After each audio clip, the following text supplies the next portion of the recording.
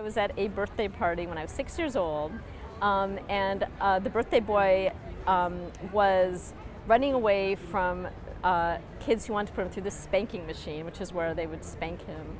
And he threw a rock. He picked up the rock and threw it, and it soared, over everyone. And it hit me right here, and I fell back, and I was bleeding. And an adult took me over to the birthday cake table, and put me down and moved the birthday cake so it wouldn't get bloody.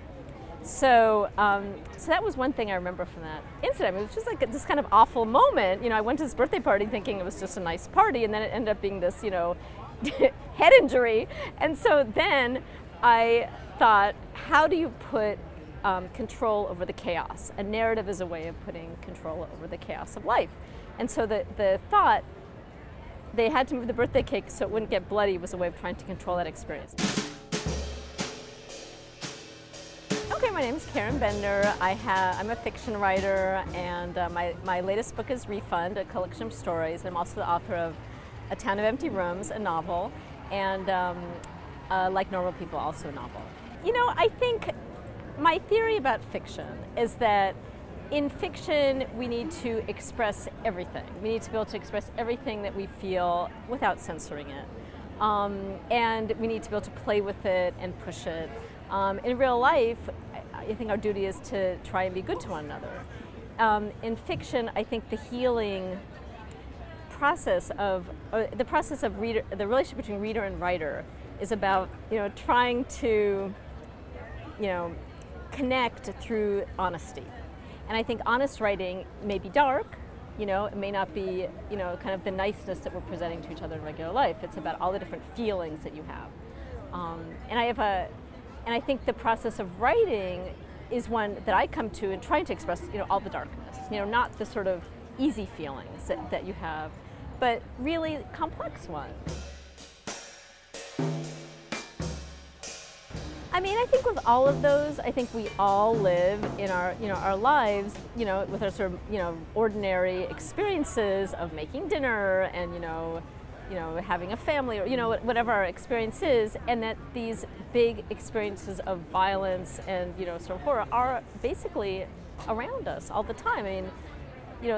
That was the sort of shock of September 11th, that things seemed normal, around New York or, lower Manhattan, and then suddenly it was, basically looked like a war zone, And then you had, the shootings, I feel like, are just something that's just becoming part of the American psyche now, is that, that we hear about so many of them, and they're so epidemic.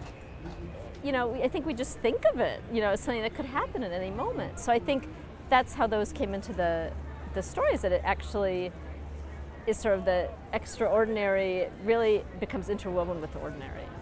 I think as a writer you want to always get yourself in a situation where you're trying to wake up.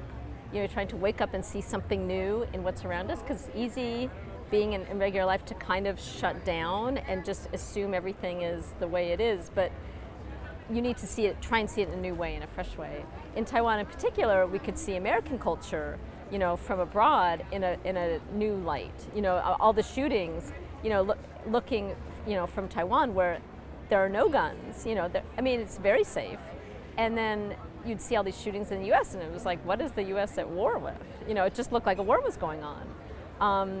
Just the whole thing of the huge houses, just coming back, all the houses look so big, and then the neighborhoods look so sort of spread out. And I just think there was a lot that I saw more clearly from abroad. And I think that's the challenge as a writer all the time, is how do you see what's in front of you in a new way?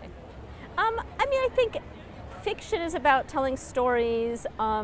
Psychoanalysis, I think, is also about telling stories. It's about interpreting stories and dreams and making connections with metaphors. And I think that's one of my attractions to it. It's about emotion and finding emotion underneath, stories that may not seem to be what they're actually about. So I think that was my connection to psychoanalysis. I also think, but I think my true religion is literature. That actually I really believe in the reader-writer bond and how you connect with someone through honesty.